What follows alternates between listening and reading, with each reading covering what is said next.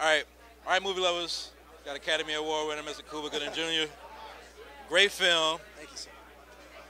What does it, when you leave a film like this, and I know you did Red Tails too, which had a lot of political, social significance, but how does it feel differently when you leave this film and you leave the set and you know that the film isn't over, like real life is coming out of this film? Like, how does that feel? You know, you look at the headlines of today with the marches and everybody standing up to snuff out the injustice of our judicial system and certain, you know, decisions that were made. You know that movies like this are very timely.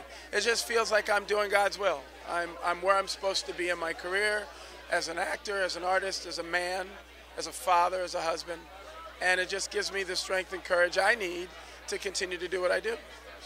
Give our viewers a history lesson on who was Fred Gray and what did he mean to the movement. Fred Gray was a powerful figure in the civil rights movement in that era. He was an attorney who sought the injustices of the people, of our people, and he represented those who couldn't represent themselves. He spoke on behalf of Dr. King in court and enabled him to you know, enact these marches.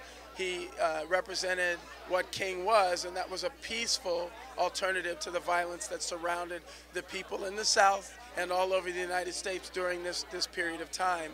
And in many ways was Dr. King's right-hand weapon in the fight against racism.